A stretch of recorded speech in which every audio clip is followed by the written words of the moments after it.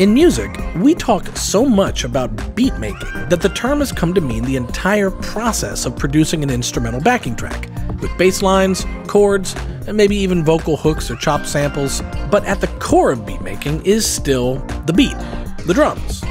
Programming drum beats is often square one in making a beat, and if you're just getting started, it can even be a daunting challenge. And then there's you seasoned veterans. You face a different dilemma. Standard routines, common drum patterns you use all the time, and a general desire to try new things and explore new ways of making drums. So wherever you are in your musical journey, I want to show you beat map today because however you use it, it's about to up your beat making game.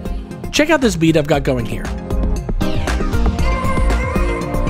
You'll notice lots of MIDI programming in the sequencer, but there's one track that's not programmed at all: the drums. That's because my drums are coming from beatmap. So what is beatmap? Well, it's officially called an algorithmic drummer, but what that means is that beatmap is a player device in the Reason rack which will generate its own rhythmic patterns based on algorithms, which is just a fancy way of saying a set of rules and computer calculations designed to get good results. It's not a random note generator. It's following its own algorithm. Okay, the best way to really understand beatmap is to see it in action. So let's do just that. Beatmap is a player device. That means it lives atop an instrument in Reason's rack. So let's bring a Kong drum machine into the rack and load one of the Kong presets that comes with beatmap. Now, let's drag a beatmap player on top of Kong and press run.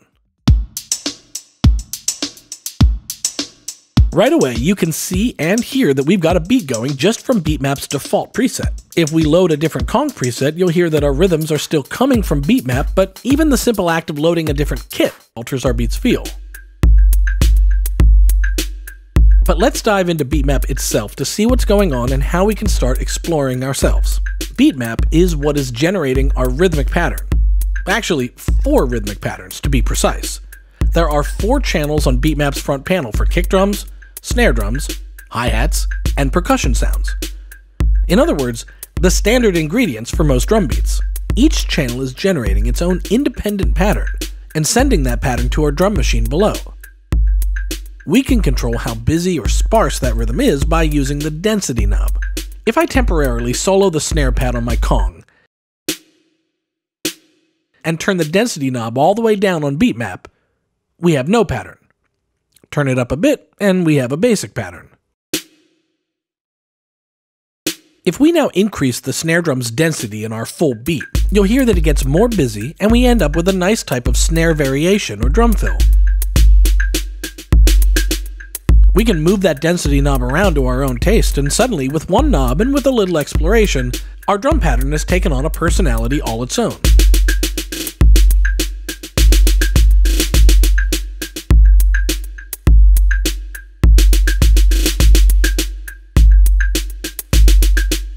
Now, adjusting the density of a drum pattern is all well and good, but where are these patterns coming from? Most of our musical exploration happens, like any great exploration, with a map. Literally, a beat map in this case. You can see it there at the heart of the beat map interface. Laid out across that map are various rhythms with differing densities and drum patterns that you can hear by exploring different parts of the map. If we move the crosshairs, like maybe this area looks visually interesting.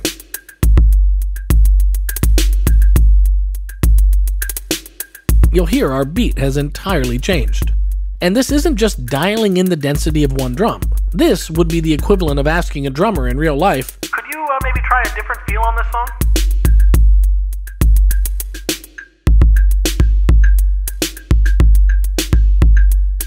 But what if we liked the kick drum pattern in this part of the map, yet wanted to keep exploring other drum patterns for our snare or hi-hats?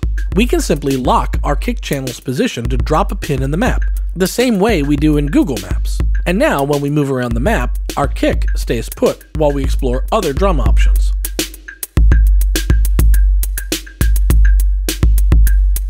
Our map exploration can also work in tandem with our density knobs. I like the feel in this part of the map, but I want the percussion sound and the snare to be less busy, so I'll simply dial those back.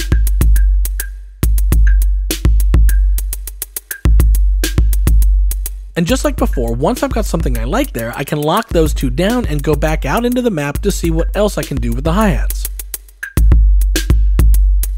and I can dial up their density.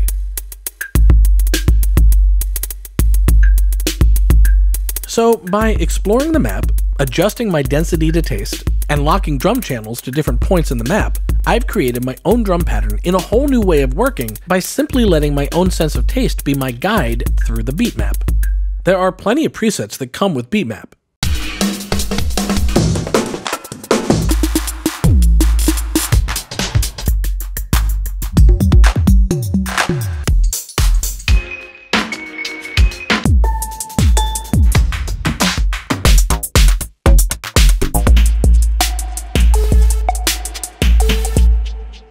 And not only with beat map settings dialed in already, but presets for the drum instruments included with Reason 11 Standard and Suite. You can try different combinations of, for example, an Oomph Club Drums preset with a beat map preset on top. The results become quick start drums that get you going fast. One thing you'll notice right away about this beat map preset is that the map is different from what we've seen before.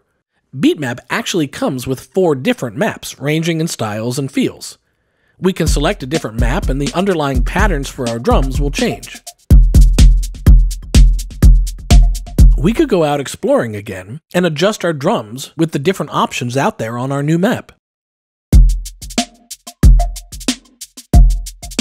Another thing that's on display here in this beat map preset is the mirror section. Remember when I said the beat map had 4 channels which controlled the rhythmic pattern of 4 drums? Well, I left one part out. You can actually control up to 8 drum patterns, and you do that using the mirror setting on each of the 4 beat map patterns. Mirror, however, doesn't function independently. It works in tandem with the drum controls directly above it, triggering in between every pair of those notes. Let's look at a really simple example here. With all other density settings at 0, we can hear just a simple snare backbeat. This is happening here, where our snare's density is right in the middle and set to trigger a note at C#1, which is the snare pad on our Kong drum machine. If we dial up the mirror knob, which is set to a note of F1, you'll see the side stick sample start triggering on our Kong. It triggers after each pair of snare hits, like this. 1, 2, mirror, 1, 2, mirror, 1, 2, mirror. As we dial up the density of our snare, its rhythm grows more complex, and therefore the pairs of notes and the mirrored notes grow more complex too, like this.